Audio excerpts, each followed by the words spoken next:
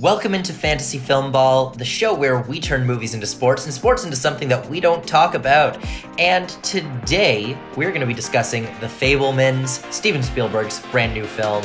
As always, my name is Matt. I'm here with Dylan, and we're going to be discussing some Spielberg goodness. So, Dylan, what did you think about The Fabelmans? I've seen it for months now. I saw it back at TIFF, twice at TIFF, but you've finally just seen it. Overall, how are you feeling? Does this live up to the Spielberg legacy? And does this live up to being the current Best Picture frontrunner? So first off, we got Jaws right here, one of Spielberg's best movies. I do love me some Spielberg, and I'll have to say I kind of feel like this movie, how everyone felt on their first view, where it's like, it's good, is it great? I'm not sure, but I really want to watch it again. And I think that speaks a lot to this movie. It's one that you want to be invested in, you want to like, you want to love. And there's things I really do like about it, but there's also some things I really am kind of on the fence about that I think a repeat viewing would really help. I plan to go see it next week, so that will be I think that bodes well for just this film in general. If you're out there thinking about, should I go watch The Fabelmans? I want to go watch it a second time, and I wasn't as high on it my first viewing. Matt's seen it twice, and he liked it both times. This is a movie that's out there that I think a lot of people should see. Just the question is, how can they see it? Because Universal is really not knowing how to market their Oscar movies this year. This and She Said have had horrible release strategies, but they're both movies that really demand to be seen because they're two really good films. Yeah, I agree with you on this. And as for having to see it multiple times, I don't think you need to. I just think that there's something to be said for coming into a film with astronomical expectations. Basically, anytime I go into something being told, this is the best thing ever, this is the best thing ever, or expecting this is the best thing ever, I pretty much always have to watch it a second time free of expectations, knowing what it is, knowing how I feel about it, to really get a clear idea of something.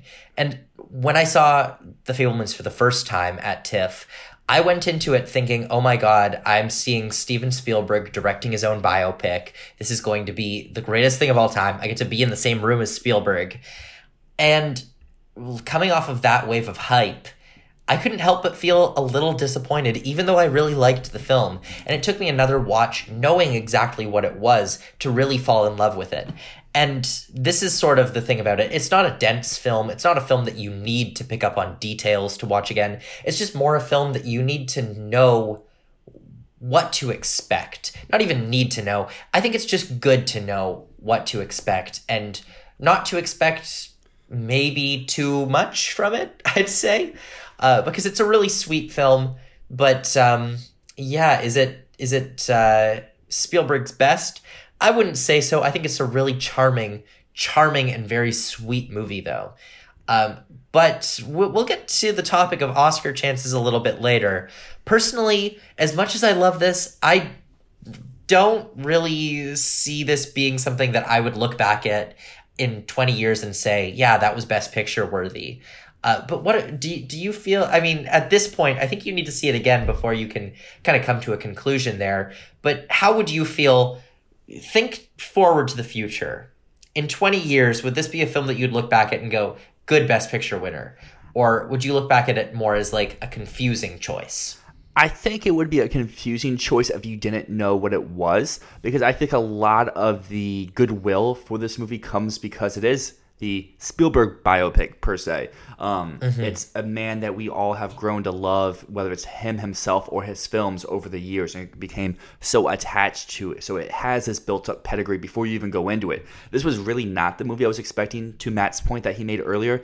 I don't really know what I was expecting, but this movie was not it, per se. I did enjoy the movie, as I said before, but the contents of the film. It's also a 2.5-hour film. Does not need to be that long. That's my biggest gripe with the movie. Is its length. There's a lot. I don't know per se what I would cut off the top of my head, but I know there's like, okay, we have a little too much of this plot detail here, this storyline here. Trim it up a little bit. There's some things that I think really work, which we'll get into here in a little bit, and some things that I wasn't as high on. But in terms of a Best Picture win, yeah, this would not be my pick. I don't know if it's in my top 10 at the moment for the year, but It's one I fully understand why people are getting behind, because it's Spielberg, because it's, I know this word gets overused all the time, but it is an ode to cinema, a love letter per se. And Yeah. I fully get why people are clamoring, why they're shouting that this deserves the award. Do I think it will get there at the end of the day? No, I think it's going to run its steam and die out. But there is a question I know a lot of people have been arguing for months, ever since Universal made this decision. Not just because they're a little bit boneheaded when it comes to release strategies, they also don't know how to put people into categories. We saw this with Nope, with Keke Palmer being in supporting. We saw this with Carey Mulligan and She Said being moved to supporting. But Michelle Williams went from supporting to lead, and I know I'm on the different side of that. I think she is a co-lead in this movie, but I know I am like the only person in the world who does think that. You're not the only person in the world, but you're certainly in the minority on this one, because she's not a lead in this film. She's not a lead. She's very much a supporting. She is an important part of Sammy's story, but she's always on the sideline of Sammy's story. It's always Sammy's story. She is always an accessory to the story, a part of his growth. But I don't think it's ever at any point, it's never Mitzi's story.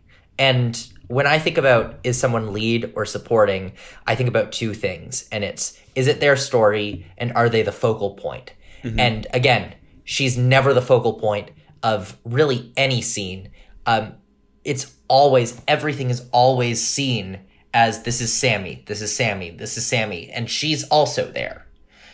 I don't know. She feels like a textbook. She kind of straddles the line between lead and supporting, I would say. But she's much more supporting in my mind, because that's what she does. She's supporting. She's supporting Sammy's story. In every scene, she's supporting him. Yeah, that's my argument. I don't know. I think I've said enough about her being supporting. I want to hear your argument for why you feel that she's lead, because it seems so clear-cut to me. At least to me, the big thing that leaps off the page is the screen time. I think of any actor in this film, she is physically on screen the longest. Do I have numbers to back that up? I do not at this moment. But at least from one watch, she felt like the face I saw the most throughout the film. And as for the story, yes, this is the story of Sammy Fabelman, but multiple times throughout the film, they emphasize a lot how Sammy is the way he is because of his mother. Him and his mother connect in so many different ways, whether it is art, whether it is personality, whether it is their ability to dream and create. And while Sammy, yes, is the focal point and the story does come through him, his story is weaved and guided due to his mother's decisions, without getting into any sort of spoilers or anything like that. Sammy gets from point A to point B because of Mitzi, not because of himself. Throughout the most of the movie, near the end, it does become Sammy full lead sort of thing. But I think there is a case for Williams, instead of it being sole one note where it is supporting. But I know I was on the opposite side too with the whole decision with Carey Mulligan. I thought Mulligan does make sense for supporting, while a lot of people think Mulligan's a lead, and I'm the opposite here for Williams. But moving away from lead to supporting category fraud, we have a lot of supporting actors clamoring for an Oscar nomination. And my first question for you is, between Seth Rogen, Paul Dano, and Judd Hirsch, which one was your favorite, awards aside?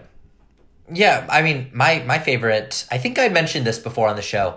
My favorite is by far Seth Rogen. I think that he's so warm, so easy to love. It's very easy to see why the events of this film go the way that they do in regards to his character, because he's so kind and giving and just a very warm person in comparison with some of the other characters, some of the other men in the story who are much more cold and less supportive than he is. So I really love what he's doing. I think he's bringing the goods. He's doing his Seth Rogen thing, but he's doing it in a way that really, he's acting his ass off in this. He does a great job, and it's so easy to fall in love with him. But Judd Hirsch, I think, is also really great. He steals the show in his one scene. But I know I've said all my thoughts on this in previous episodes. So what about you? What's your take on the three supporting men in this story? I think I kind of lie with your thoughts that you said in other episodes. Paul Dano, to me, kind of just seems like he's trying to do like a stagey type performance, for lack of words, where he's like very much enunciating some words. Maybe that's how Spielberg's actual father spoke. I don't know much about Spielberg's actual family, so maybe some of my faults with this movie, because another one is I think Michelle Williams is very much overacting in a lot of scenes, but maybe that's how Mitzi was in real life. She was very much a character and very much a very emphasizer sort of thing. And I think Paul Dano is the opposite, where he's very subdued and doesn't really have a personality, and he's kind of just there to push and pull and sort of thing. But I do agree. I think Seth Rogen delivers what may be my favorite performance from him in his career. It's definitely at least in the top 3. He's very good here. I know I mentioned before about cutting stuff. A lot of people probably say, oh, you cut some of Seth Rogen's scenes. I would want more Seth Rogen scenes. And yes, Judd Hirsch is amazing. If someone did get the Oscar push for this movie, I would want it to be Judd Hirsch. Just the biggest thing against him is what everyone has said. He's in one scene, and can you really get nominated for one scene? That's what we'll find out here shortly. But I mentioned this a little bit earlier, and I want to bring it back up now, because I think this is a really big thing with The Fabelmans. If this was not a movie about Steven Spielberg, directed by Steven Spielberg, would you still care? Would you care if this was just a original story about a young boy learning to fall in love with cinema and become a filmmaker? I mean, I would. I think that it does enough to make you feel for this character, even without knowing who he becomes in the end. But that said, I mean, outside of being just a very solid coming-of-age movie, I don't really think it does give much of a reason to care about the story outside of knowing that Steven Spielberg becomes Steven Spielberg. And we're seeing that in the box office, right? In the box office, this film is absolutely tanking. It's flopping so hard. It's not being seen. And the reason that it's not being seen is not just because it hasn't been marketed at all. It's because people, general film goers, don't care about who Spielberg is. They don't. You know, and you know, even if they do, they extra don't care about the fact that the film is not called The Spielbergs. You know, that might have more of a draw. This is a fictional family based on Spielberg. No one knows what the film is about. Spielberg's pretending it's not about him when it very much is. And I think that is, people don't care, evidently. They don't care about the film, whether or not it is about Spielberg. And I think that kind of shows a little bit of where that lies, that this film is as big as it is within the film community because it's about Spielberg. But outside of that, people who don't care about Spielberg, they're not really finding a reason to go see it or to connect with it, evidently. So, you mentioned general audiences, they don't care. But you know who does care about Spielberg? The Oscars. So what chances does The Fabelmans have? Because at the moment, most pundits would lead you to believe this is winning Best Picture. Matt's made his case why he does not believe The Fabelmans has a chance at all. And I'm also on that ship. I don't think The Fabelmans will win because what can it really win? Yeah, you can make the case for director. But outside director, like we saw last year with Jane Campion, Power of the Dog won nothing. And this year, The Fabelmans seems in the same boat because Michelle Williams... She doesn't seem like she's a win actress. You got Kate Blanchett and Tar, Danielle Deadweiler and Till, even Michelle Yeoh and Everything Everywhere All at Once. Then you move into some other categories like supporting actor. Ke Kwan for Everything Everywhere seems to have that in the bag. You move to some other technical categories like editing or cinematography or sound. Those are all categories where you think, oh, it's Avatar or it's Top Gun Maverick. It's not The Fabelmans. And then what does that really leave it with? Maybe a score. But as we've mentioned on the show before, this score is pretty much not original, and the original parts are not what you notice throughout the whole movie. So what can The Fabelmans win outside of director if it's not winning picture? Yeah, well, I'm glad to hear that you feel the same way about the score as I do, because this is something, actually someone on Reddit called me out for this recently, being like, oh, I see you gave the film a 5 stars on LETTERBOXD, but you trash talk it all the time on here. And I was just like, man, I just talk about how the score is being vastly overestimated because it's John Williams. The score doesn't exist.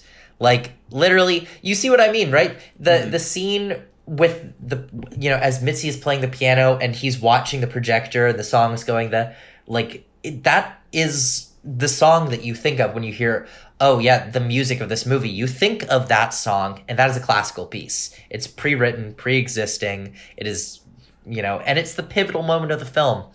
But yeah, I'll trash talk the score as much as I want, because yeah, this is nothing. And yeah, so it's not winning score. I've heard a lot of people say it could win cinematography.